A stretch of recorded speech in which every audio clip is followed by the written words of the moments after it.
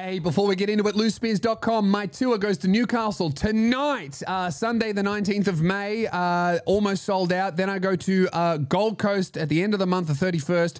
Then on the 1st of June, I've got Brisbane, then Sunshine Coast, Hobart, Launceston, Adelaide sold out. Another Adelaide show is filling up. Ballarat, Warrnambool, Shepparton, and for my UK listeners, London is on sale now. I haven't announced this anywhere else. I'm just talking about it on the podcast because we're waiting for Manchester dates to open up. If you're in Manchester, don't buy to London. Manchester is locked in. It'll be on sale soon. But London just opened up. I think there's like 90 seats. It's very limited, these shows, because we have no idea what we're going to sell. But I think they'll go quick. At least I am hoping. So London is on sale right now, the 14th of August. Manchester will be around that date range as well. We've got dates, but I don't want to say them until it's on sale. I can't wait. My first UK tour. I'm also going to announce a bunch of other dates. I'm hoping to get all the way up to Scotland in Edinburgh. In my head, I want this tour to be me on a train, just doing every major city all the way up to Scotland and then come back. But we'll see what we can lock in. I don't know. We've never done this before. We're trying our best, but it's on sale now. loosespears.com. Join the Patreon for early access to every episode and a bonus Patreon episode every single week. Patreon.com/loosespears. You can find it in the description and the top comment. Enjoy the show. Thank you for listening. Here we go. Ladies and gentlemen, boys and girls, welcome to episode 337 of the Spearhead Sundays podcast. Coming up to episode 350, we've got a live show that will be announced very soon, so stay tuned for that. I am sick of being considerate. I feel like I be considerate to people, and then I get taken advantage of. I get fucked over. Me and you, Keelan, we were doing hard rubbish. All right, it's hard rubbish here in my neighborhood, here in Frankston. It's where you take all your shit that you don't want, you put it on the lawn, and then the council sends a letter and puts a letter in everyone's letterbox and goes, picking up stuff from hard rubbish from the side of the curb and recycling it is illegal. If someone puts out a television that works and someone who can't afford a television goes, oh, I would like a television in my flat house, my council house, the government goes, no, actually, what we would like is the mercury in that television to leak into the fucking soil instead. It's illegal for you to take that TV. That's stealing. Because as soon as someone puts a television from their house onto the fucking curb, apparently it's the council's property, even if they leave it there for fucking 10 days. And then they go, oh, by the way, you should all recycle. But don't actually try and recycle. Don't like what the fuck is that? Where they say it's hard rubbish and you're not allowed to drive around looking at stuff. That's an Australian pastime. Every time it's hard rubbish in your neighborhood, your mum and your dad get in the car and they drive around and they bring home shit. That's how it works. That's how I got the mattress that I grew up on. Mum found it on the side of the road. Not joking. That's where I come from. All right? I slept on a single bed until I was 6'5". And then Mum was like, we need to upgrade to a bigger mattress. Now, some of you privileged motherfuckers would go to a mattress store. Not me. We went for a drive. We pulled a mattress off the side of the road and I slept on it like I was homeless. For years. And it wasn't until I got with my girl who grew up in a house with a staircase, said, that's gross and weird. I was like, no, it's normal. That's how everyone gets their mattresses in my house, off the road. And she goes, well, this one's past its use-by date and it's all lumpy and fucked. You need to get rid of it. I said, I know, I am. I'm giving it to my little brother. I'm going to get my parents. Because they found a new one on the side of the road. That's how it works. Wasn't until I moved in here that I got my own mattress brand new. And you know what? Pretty soon, all right, after a few more years, maybe 7 years of me using that, I'm going to put it on the side of the road and some other kid's going to get arrested for trying to take it home. Because it's illegal now, apparently, to fucking recycle shit. Oh, look, so, technology that's in perfectly good working order. I'm going to take that home. The council's like, no, we want that in landfill. We're going to dispose of that improperly. That's ours. Stupid. Anyway, I'm annoyed because we're doing hard rubbish, right? Keelan was helping me out because he's a good bloke. He's getting paid. But he was helping out. And We got this TV from like 2004 that in 2004 was like a luxury television, all right? Didn't come from my house, came from the one with the staircase. All right, we took that home and then we just haven't needed it because we upgraded it to one of those other televisions that like you think are going to be better, but then as soon as you turn it on, you can't understand the dialogue in anything you watch. So it's like, oh great, I got a better TV and I have to watch subtitles for the rest of my fucking life. Every movie's like a book now. Great. You know? Anyway, we decided to get rid of the extra television and it had a 3-point power cable in it, right? And I use a lot of 3-point power cables in my work because I got lights, I got this, I got cameras, I got a bunch of stuff that needs 3-point cables, and I often run out of them, or I need a longer one or a shorter one or whatever. So it's good to have extras. So we go to put that on the curb, and Keelan's like, nah, keep the 3-point. And I said, no, because then it's not going to work. If someone wants to take the TV, I want someone to take the TV. Like, it's a good working television. It's just, I don't need it anymore. So I'll leave it there. So I plug in the 3-point cable and then left the house in the morning. You know what happened? No one took the television. Instead, they cut the fucking power cable to strip the lead out of it or whatever they used, the copper. Oh, you're kidding. They stripped the copper out of the fucking 3-point power cable. They chopped it in half. Now no one can use the fucking TV ever. You know what's so fucking retarded about that? They didn't unplug it. It's not a hard cable. You can just unplug it. So I just gave some fucking junkie a power cable so we can strip the copper out of it. He probably gets 25 cents. Take the TV, you fucking idiot. Sell that. What kind of dumb cunt leaves the television that you could sell for like hundreds of dollars and goes, oh, I'm just going to take the fucking copper for 25 cents. A fucking idiot. Never doing that again.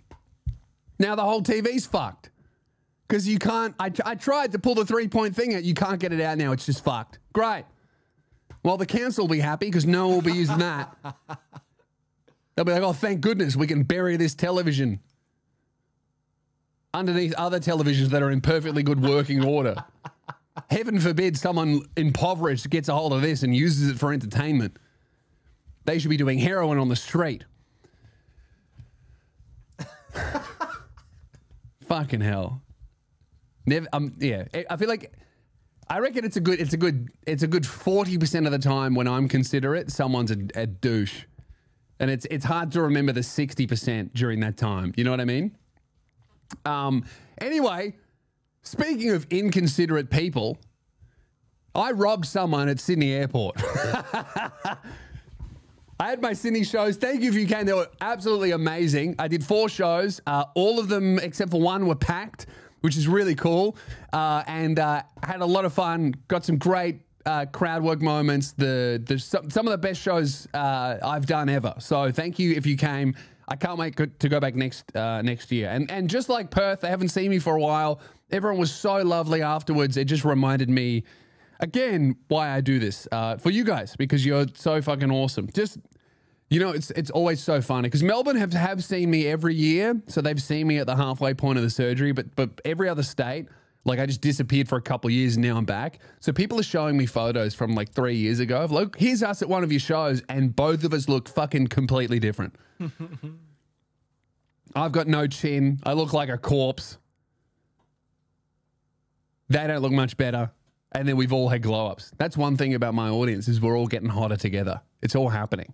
All right? Because you should have seen us back in 2015. It wasn't a pretty sight.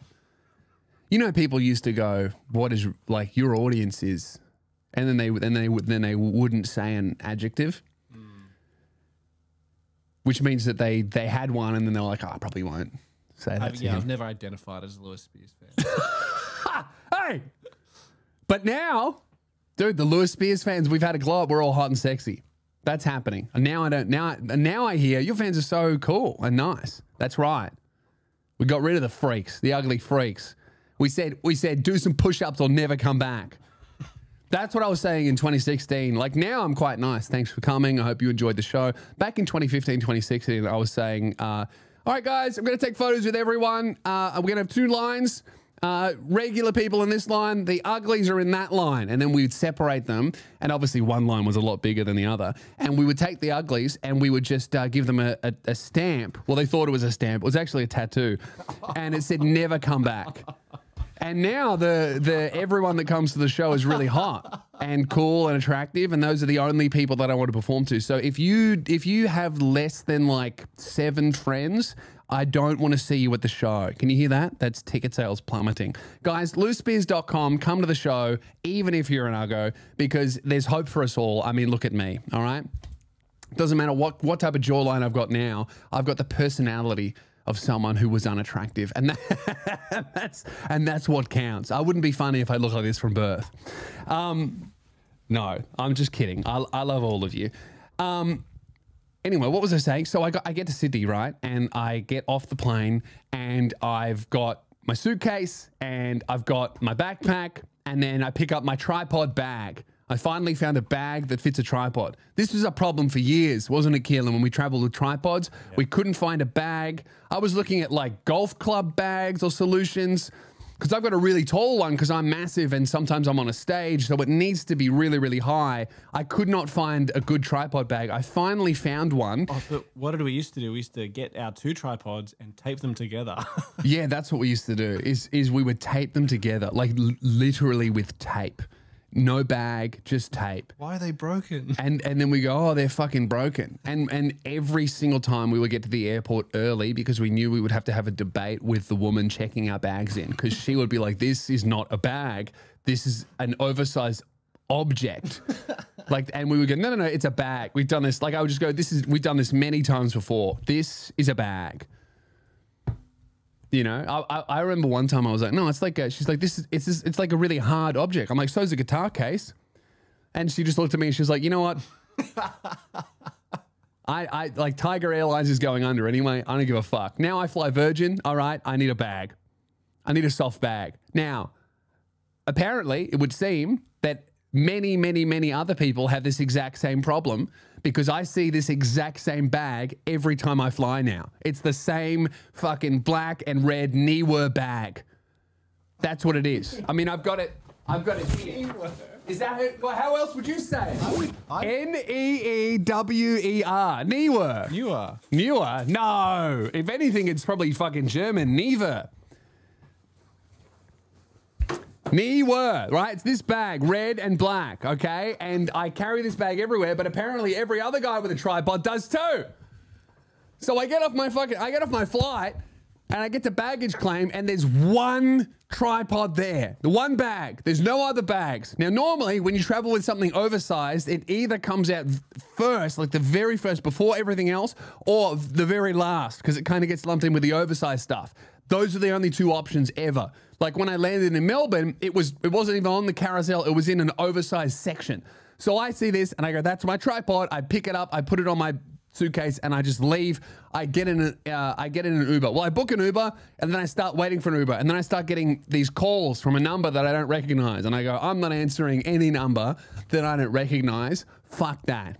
And then I get in my Uber, and I get another call, and I go, I'm not answering any calls, and I take my phone and I put it in my bag. I'm like, I just want to get to my hotel and go for a swim and do the show. I get to the hotel, I check in, I go all the way up the stairs, I get there and I check my phone, 60 missed calls, all from the same number. I'm going, oh fuck, maybe it's important. Maybe when I got 2 calls immediately after leaving the airport, it may have been important. And then I check my text messages, there's like 20. And it's like, they've just gone, hey Lewis, you've taken someone else's bag home from the airport. Please call us immediately. And then I realized that this is not my bag. I open it up and there's a tripod in there. Not my tripod. I've stolen someone else's bag, and there's clothes and things and other shit in it. And then I think to myself, what would happen if I just ignore the calls? Because I'm thinking I'm just going to have to go back to the airport. Because I was thinking, what if this guy took my tripod home with him, and if I go back to the airport and return his tripod and I don't get mine, I can't film my show, right? So I'm just thinking, I'm a good guy. I'm thinking about the 2 of us, okay? I'm thinking, all right, what if we just do this later, tomorrow, you know? What if I just drop the tripod off when I go back to Melbourne in like 3 days? And then it'll get shipped off to wherever he lives and he can pick it up at his leisure. Because worst case scenario, right? He's filming a show tonight too. We could use each other's tripods. That's fine. Now, I was only feeling like this because he had a much better tripod. Right? So I call the phone back. I'm like, all right, I'll just see what's going on. Of course, I'm going to return it. I'm not going to steal some guy's luggage. Mostly because I don't want to get banned from Virgin Airlines and they know it's me. If they had no idea that I'd taken it, different story, okay? But I called the airline and she doesn't say hello. All I hear is, I know it's frustrating. I'm sorry. I've been trying to call him. I know, sir. Like, just all I hear is this poor Virgin flight attendant, customer service agent, talking down someone else. Going, I know, I'm sorry, I know. And I just hear off in the distance, my fucking bag. Where's my shit? What do you mean you don't know where it is? Like, he's just yelling. And then because this is like the 50th time that she's called me. And I'm thinking, oh, fuck. And then I go, hello? And she's like, hello? You've taken someone else's bag home from the airport. Like, she's angry at me. And I'm like, well, yeah, whoops. Yeah, I'm sorry, he's got the same bag. And she's like, I've been calling you for an hour. I said, yeah, I didn't look at my phone. She goes, you didn't look at your phone for an hour? No, I've been trying to keep my screen time down. I can't look at my phone for an hour? Is that crazy? What fucking world do we live in where if you don't look at your phone for 1 hour out of the 24 that you have on this fucking planet, you're the weirdo? Now, I understand that I have robbed someone, but that's what's amazing about the human brain is that even though I've stolen someone's bag from an airport, I'm the victim because she was short with me on the phone. Am I supposed to be always checking my phone? Because if you don't look at your phone for an hour, like, what does that mean, right? That means that, like, what, every 5 minutes I need to be having a glance? Can't I just check it once an hour? You didn't look at your phone for an hour? I don't know. I was fucking traveling. I was trying to get away with stealing someone's much better tripod. Is that what you want me to say? Anyway, so I go, all right, what do I do? And she goes, you need to come back and you need to bring the tripod back. And then I'm like, I feel like I'm a negotiating, like I'm a hostage taker. And I'm like, well, if I return what I have taken, are you going to give back Gaza? No. I said, do you have my tripod? Because, dude, 100%, if they didn't have my, I already planned out the conversation I was going to have before I called them back. I was like, if they didn't have my tripod, because in the universe where, because I was thinking like maybe he's taken my thing home as well. Maybe he complained and then took my thing home or whatever. Or maybe mine hasn't even been found. That could be another thing. So like in the reality where they didn't have my tripod, I was going to tell them I'm on a boat now. I was going to go, oh, sorry, I'm on a boat. I can't. And then I just would have used his tripod to film my show, which is morally reprehensible, but also there would have been no victims. If he wasn't there and I didn't get mine, it would have been fine. Another option I considered saying was I thought about going, would have been way more convenient for me, but it's such a douche move, is I could have just left the tripod in the lobby and gone, oh yeah, I'm on a boat, tell him to come to this hotel, they'll give it to him. And just make it 100% his problem. Like I've robbed him and he's got to fucking pay for a taxi to get to my hotel. That's a good one. But then I thought he'd be waiting for me in the lobby after, you know? Like you don't want to rob a guy and then go, by the way, this is where I live. You don't want to do that. So I was like, okay. But this is what it's like to be a good person. If you don't have the malicious ideas, are you really a good person? Or are you just, you know, like if you have all of the reasons that you could fuck up someone else's day and then you decide not to, that's a good bloke. Anyway. So I'm like, all right, I'll be there in like half an hour. And she goes, half an hour? I'm like, well, I mean, it's been an hour since I stole it. So actually I'm making great time coming back. How about a thank you very much for your urgency? I get back in the Uber and then I just start thinking about what I've done. Because You know what sucks? I think I said this on an Instagram story. Where you're the villain in the scenario, like where you fucked up when you've ruined a stranger's day, the ideal scenario is you don't meet that guy. Because it's bad enough fucking up in someone's face and then having to see how you've hurt them and inconvenienced them. That sucks.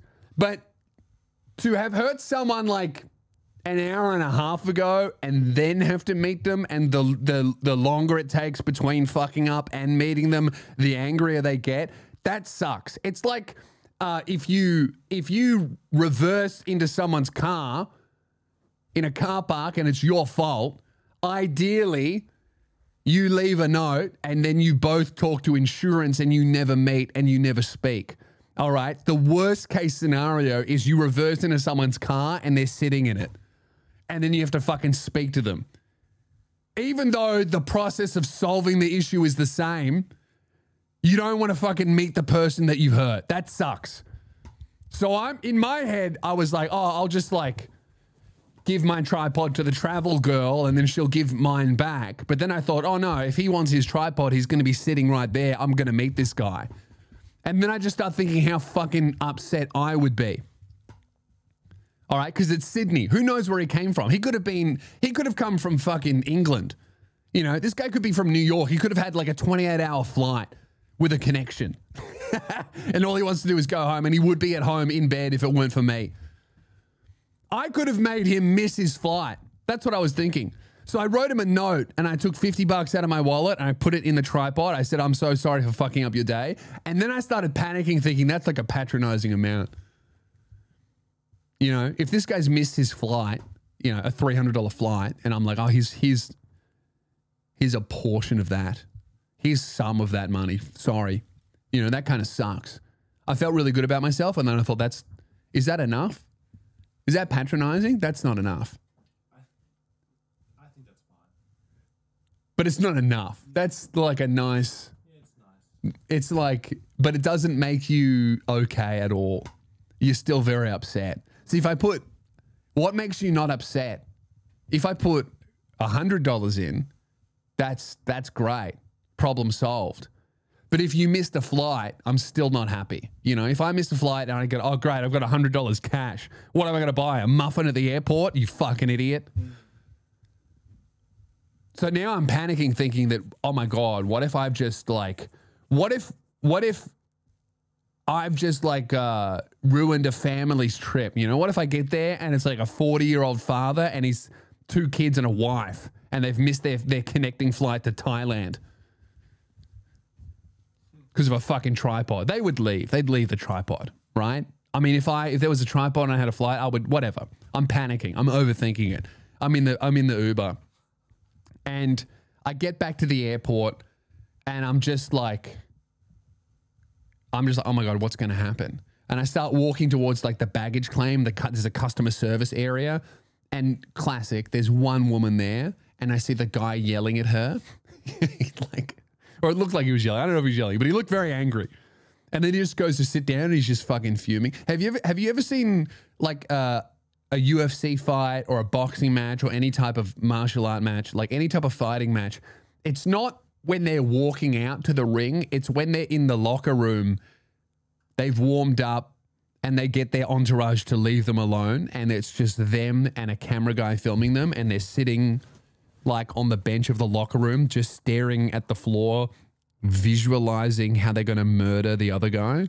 Like, that's what he was doing. He's like, when this fucking idiot thief gets here who stole my shit and then didn't answer his phone for an hour and then took half an hour to come back, when he gets here, I'm going to give him a piece of my mind. You know, when you're wronged and you're like, when that guy gets here, I'm going to give him a fucking piece of my mind.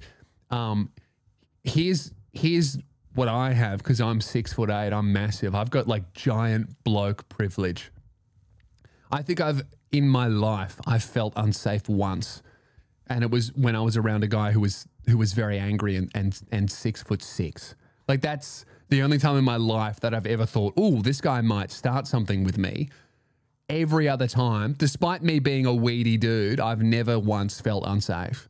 And I get to the airport and I start walking towards him and I see the rage and I just walk up. I wasn't sure it was him because it could have been someone else. I just walk up to the Virgin woman and she goes, oh, thank God. She gives me my tripod and she looks around for the other guy. She goes, oh, he's here. He's here. And then he looks up at me with just pure rage. And then he looks further up and further up and further up. And then we make eye contact and he sees how fucking huge I am. And I walk up to him and I just go, I am so sorry, dude. We've got the same bag, completely my fault. I should have checked. I'm sorry. Can you let that fucking dog out? I'm sorry about that. And I go, I'm so sorry. And he just kind of doesn't look at me and just goes, yeah. And I was like, oh, that's all right. You know, I'm like, look, I fucked up. I'm really sorry. And then he just goes, it is what it is, you know?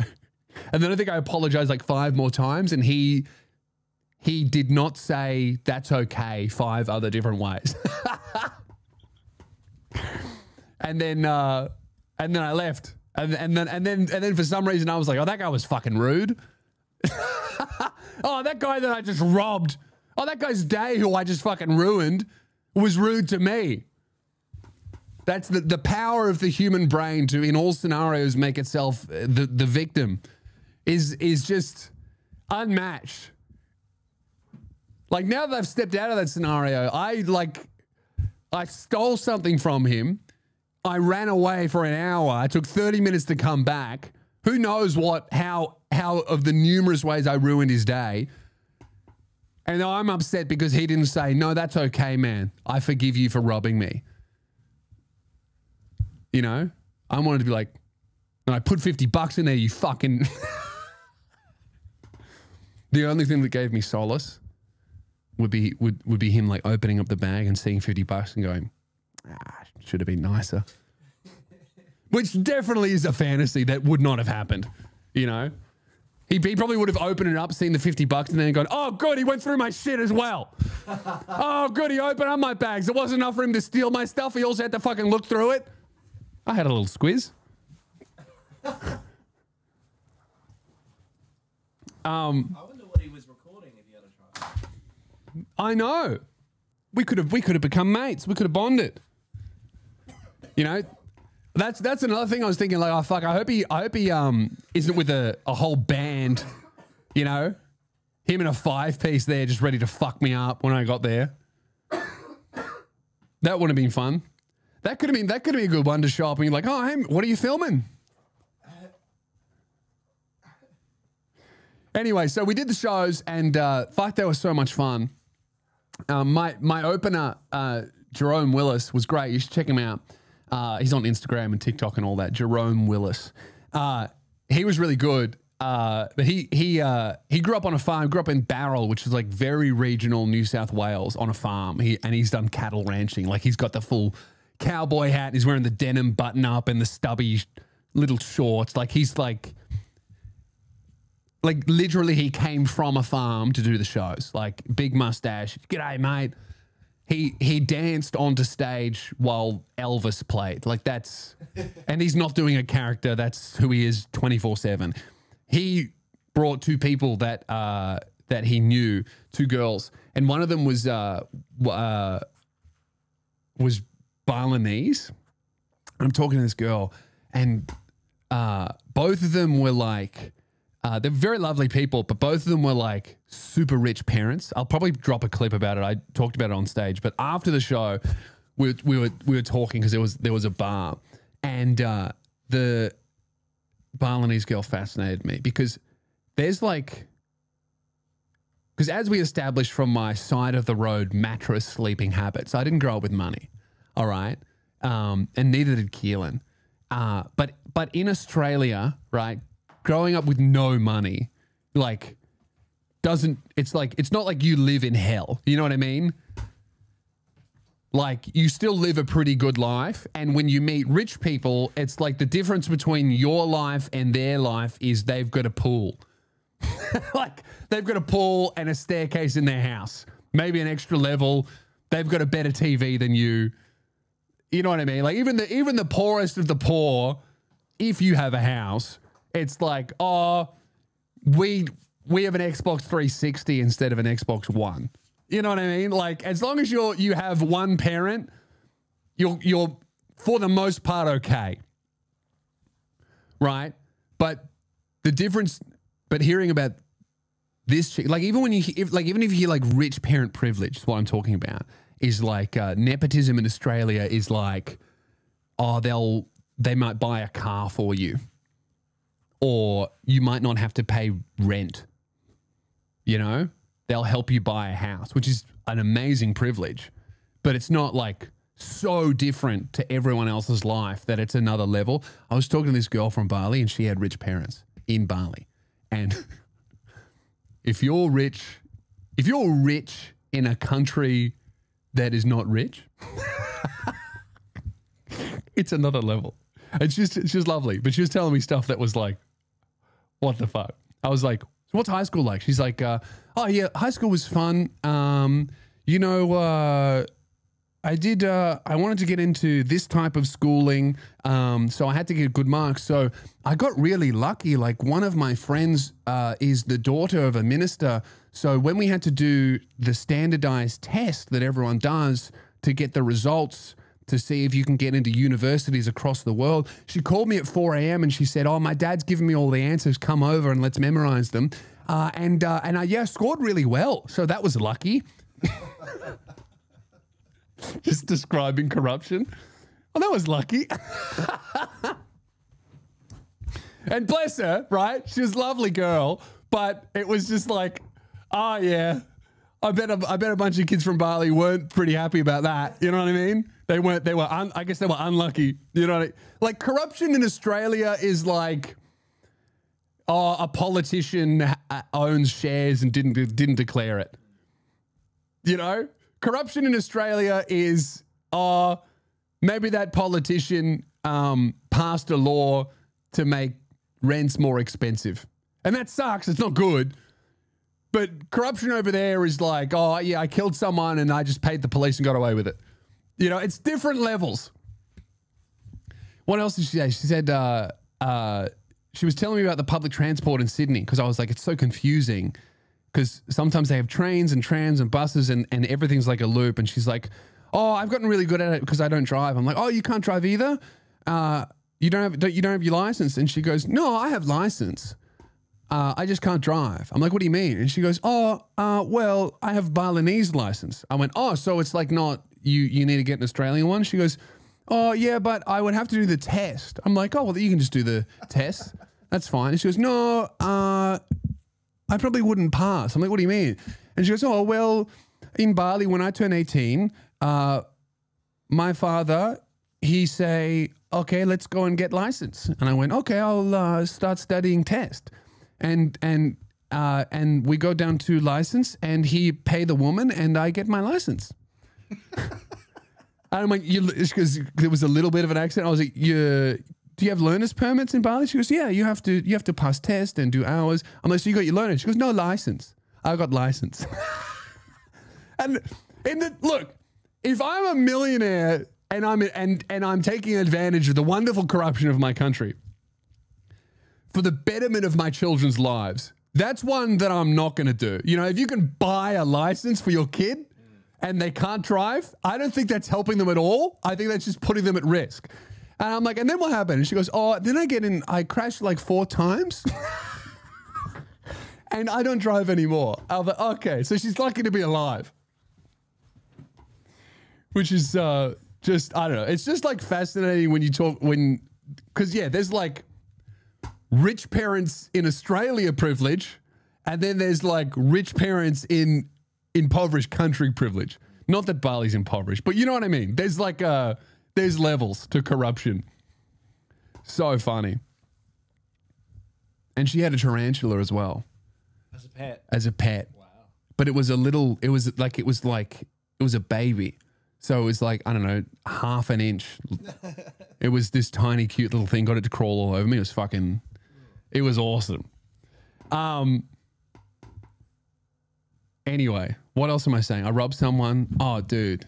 Guys, use code SPEARS for 20% off at manscaped.com. The best personal groomer in the game. Oh, Keelan's showing off his chest. Wow. Bear. I think that's the smoothest. No, not bear. Smooth. Yes. Very not bear-like at all. That's the smoothest I think I've ever seen your chest. And Keelan shows me every day. One thing that you don't know about Keelan, we meet. We don't shake hands. We just compare chest hair. It's really weird. He started it. I haven't been able to stop. That's the smoothest chest I've ever seen from Keelan. Did you clog the drain with your chest hairs again? Yeah, house sitting for someone. So yep, their newly built house is clogged drains. So it's not even your girlfriend's mum's house. How well do you know these people? Girlfriend's sister's friend's house. We're so strangers, and you're just looking after a stranger's house, clogging their shower with chest hair. And how long are you staying there for? 2 weeks. 2 weeks. So you've got a few shaves left in you. You know what I mean? Just they're gonna come back and they'll be like, "Oh, thanks so much." And you're like, "Yeah, I don't know what happened, but your shower's fucked." And they're gonna go, "Oh, you fucking clogged our drain with pubes." You go, "Actually, it's chest hair." Manscaped.com, use code SPEARS for 20% off the best drain clogger in the game. The Lawnmower 5.0. Is it the 5.0 we're up to? The 5. That's how advanced the technology we're up to is, and it's good. All right, I trim my face with this thing. I've done my chest, not that there's much hair to trim, and I've done my bits as well, and it's the best one they've made. Like, for real, if you have the old one, it is worth upgrading. If you don't have one, it's the best groomer that I've ever used, and you get 20% off and free shipping as well at manscaped.com if you use code SPEARS.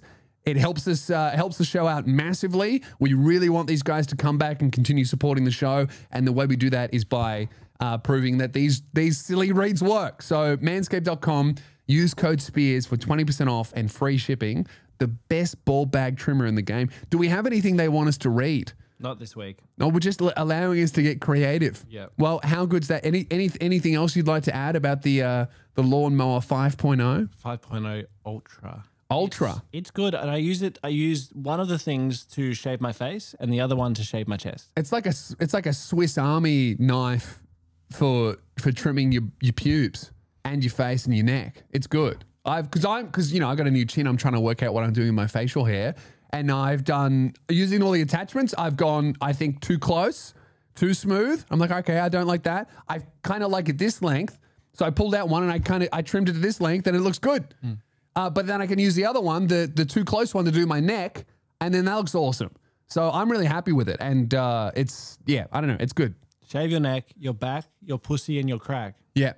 My neck, my back, my pussy, and my crack. Use code SPEARS, manscaped.com. Free shipping, 20% off. What a deal. What a bargain. How long have we been going here? 38. 38. Okay, great. What else did I want to talk about here? Can you pass me my notebook? I wrote down some things. Do you know where my notebook even is? Discount code. Oh, that's right. Now we have, holy shit. Sorry, I just got a text. Anyway. Everything okay? Yeah, no, great. Good, holy shit. Stay tuned. All right. What did we want to do here? I was writing today. Yes. Oh, dude, have you seen Gina Reinhardt's portrait that she's trying to get removed from the museum? Gina Reinhardt, speaking of rich privilege, is she the richest person in Australia? She's definitely the richest woman. Look it up. She's like a mining magnate. Gina Reinhardt, and let me tell you something. She looks like a bloke who made their millions from mining. Keyword bloke. This is maybe one of not only the richest women in Australia, but certainly one of the ugliest. And I'm not even talking about what she looks like. I'm talking about her soul. This is one of the most evil women that we have in our country. And this headline I love. Australian billionaire Gina Reinhardt demands National Gallery remove her portrait. The nation's richest woman has reportedly told the National Gallery of Australia to remove an image of her because she doesn't like it. Now, I was thinking, how bad could a portrait be of you for you to complain to a gallery to have it removed? Like, what is this? Is this like some kind of caricature? Is this a very mean picture? And here it is, Keelan. Have you seen it? Have a look at that. So we'll put it on the screen as well. This is the image. I would argue that this is absolutely one of the ugliest portraits that I've ever seen. However, that is also what Gina Reinhardt looks like. You know, if you really look at it, I would say that it's almost flattering because I've never once thought she has piercing blue eyes. Okay, I have, however, thought, fuck, look at that bitch's chin and neck. That looks like a different person. This is an accurate representation of what Gina Reinhardt looks like, and I don't know why she's upset. Okay, if anything, if I was Gina Reinhardt and I went to the National Gallery, I'd be complaining about the mirrors. Oh, get rid of these ugly fucking portraits out of your museum. Why are there so many? She's just standing in the bathroom looking in the mirror. That's disgusting. That's not what I look like. You know, Gina Reinhardt doesn't use the selfie camera. She just looks at her bank balance. So she has no idea what she looks like. So when she looks at what is, you know, arguably a flattering image of her, I mean, that bitch should feel grateful that she's even being painted at all. Why is she even in the fucking gallery? Nine newspapers have reported that a dozen complaints. Oh, that's so funny. Her and her 11 friends. You know what this is like? This is like at the gym that Keelan and I go to, right? The music was too loud for just me and Keelan, so we sent the feedback form to 11 friends to complain. None of them went to the gym. It was just me and him, and the music got turned down. It did. There's There's no fucking way that 11 other people complained about the portrait unless they were personally asked. Like, she was like, I'll flick you $10,000 if you fill out this complaints form about the ugly portrait they're hanging of me. You're filling it out laughing. But let's look at the other portraits and see, like, because that's another one to tell, like, if it is a mean painting of her, like if it makes her look ugly, or if that's just the painter's style, because they've painted a lot of other people. Okay, I'm looking at the Adam Goods painting, and I would that's the one that I would want removed, actually. That's not... No, that one's the Adam Goods one is way worse. Way worse. The Ned Kelly one, that's nice. Ned Kelly looks quite good there. And then that might be Muhammad Ali. I mean, yeah, this is just the painter's style. This is just a kind of a way of painting. None of these people in these paintings look handsome other than Ned Kelly. Ned Kelly looks good. Everyone else looks kind of ugly. Look, we've got ScoMo here. Have a look at that.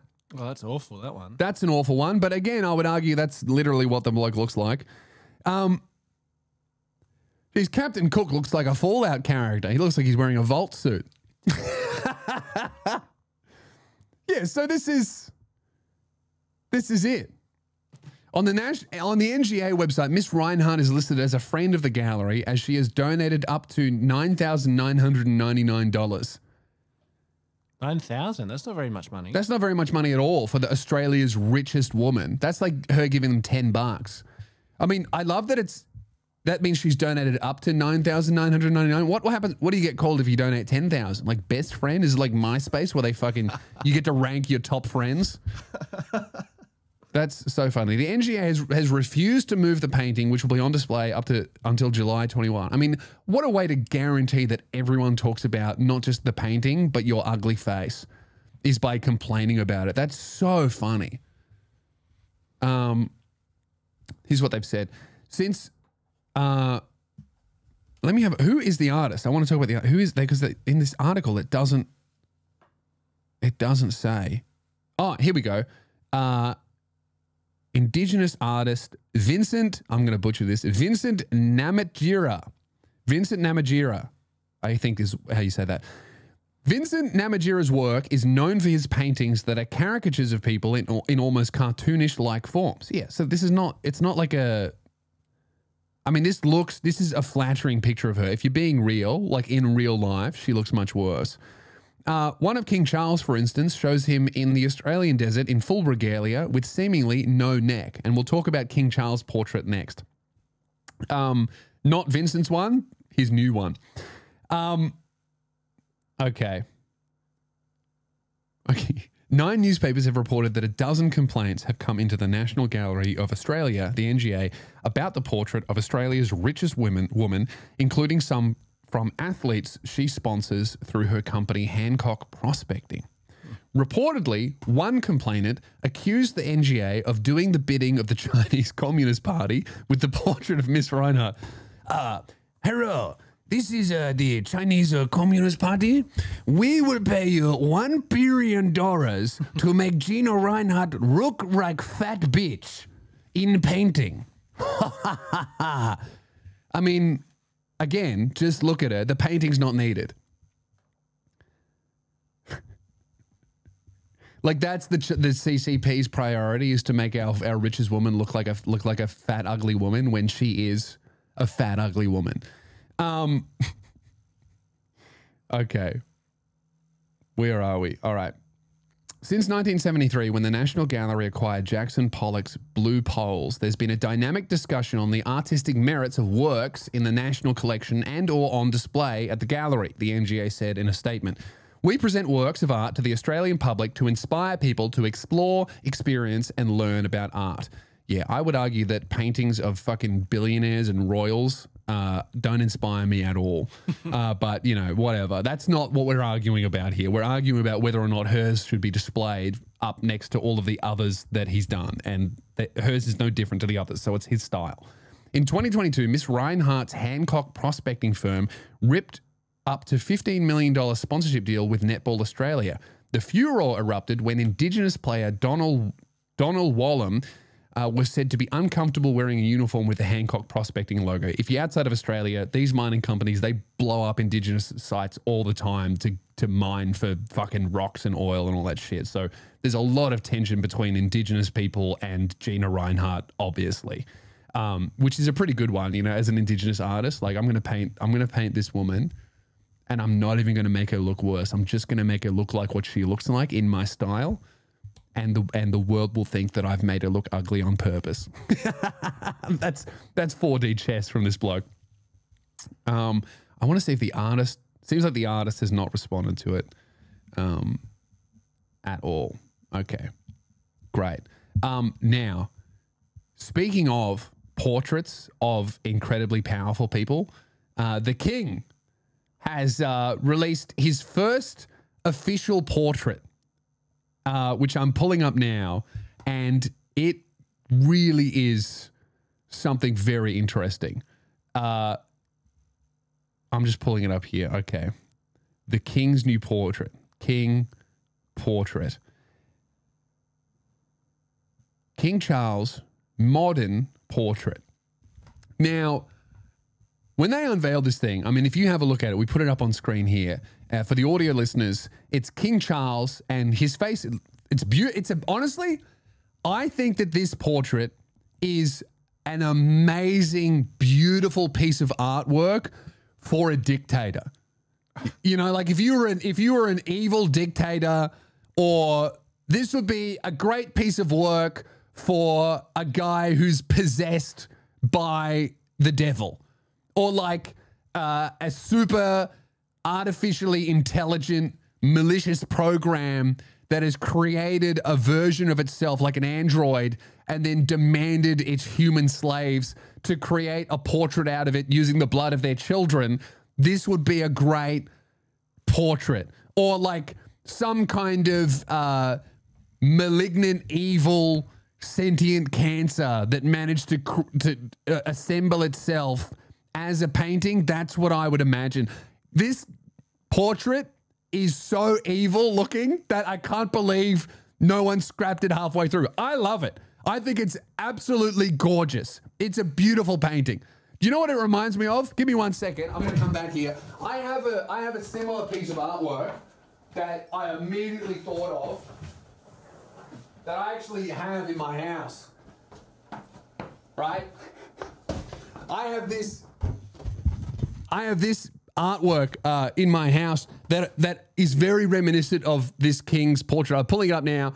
This is a portrait of Patrick Bateman from American Psycho, covered in blood, and I feel like it's the exact same type of portrait that the king has decided to use. Now, the problem The problem with the king's portrait is he's a king, and Patrick Bateman is a serial murdering psychopath who kills people. And that's why this is really cool for him. But if you're a king trying to present, you know, an image of yourself as not, you know, building your castle on top of the bones and blood of thousands, hundreds of thousands, millions of people, it's not the best look, you know? Also, maybe paint him with a smile. The only nice thing in the portrait is, oh, look, there's a little butterfly that represents his environmental work, which is actually quite fitting because it's like they've put that little symbol in there like that. Oh, his environmental work is completely overshadowed by the blood that surrounds his family's history. It's just such a, I can't believe that they put it. I love it. Don't get me wrong. That's killer. Literally. He looks like a murderer. I love it. It's beautiful. It's such a cool, awesome, sick painting for an evil person. But if you're trying to present an image of being like a nice, cool king guy, you know what it looks like? It just, I look at that and I go, oh yeah, the whole thing's falling apart. It's just decaying. Like neither of this guy's sons want to be the king. I think William does a little bit. Who's the bald one? Who's the one with his Homer Simpson's haircut? If you look at his hair, that guy has sideburns that connect at the back. That's Homer Simpson's haircut. That's the guy that's going to be king. The whole thing's falling apart, and the painting really beautifully, accurately represents that. I love it. I think it says everything about that family that it should. But I don't think it says anything that they want it to say. Isn't that great? I think there's just a problem with the royal family in general, and that portrait like really, I mean, it says you see what you want to see in it, or you see what you think you see in it, and the very fact that everyone just sees like evil and malevolence and death in that portrait says fucking heaps about the general perception of the royal family currently. Because he's the last one. Like I was thinking about this. King Charles is the last royal in England that will be seen as greater than a regular person, I think. Because the next king, King William, he was around in the age of social media and tabloids and gossip columns and all of this stuff that really reduce the aspect and the allure of the mysterious royal family and really just show us who they actually are, which is just like regular people who are quite inbred, you know? Like, and forget about whoever King William's kids are. Do you know what I mean? Like they're Gen Alpha. Like you're telling me that the king after King William is some fucking idiot that grew up watching Skibbity Toilet on an iPad? Like I can't, there's no fucking way I can look at a guy wearing a crown on his head, sitting on a throne wearing a cape and know that he also watched Skibbity Toilet growing up. There's no way. You want to find some Gen Alpha iPad kid to be the king? No, thank you. Because you know they were raised on iPads. Because it doesn't matter how good their fucking nannies are. They weren't parented and the nannies are like, yeah, look at this fucking, you know. A king who browsed 4chan way too much at 12 would be cool though. That'd be fun. Wouldn't be good for the world at all, but it'd be a good watch. All right, I think we're going to end the podcast there, guys. Thank you very much for listening. We're going to continue over on Patreon now. If you would like a bonus episode every single week, haven't missed one all year, head over to patreon.com/loosespears.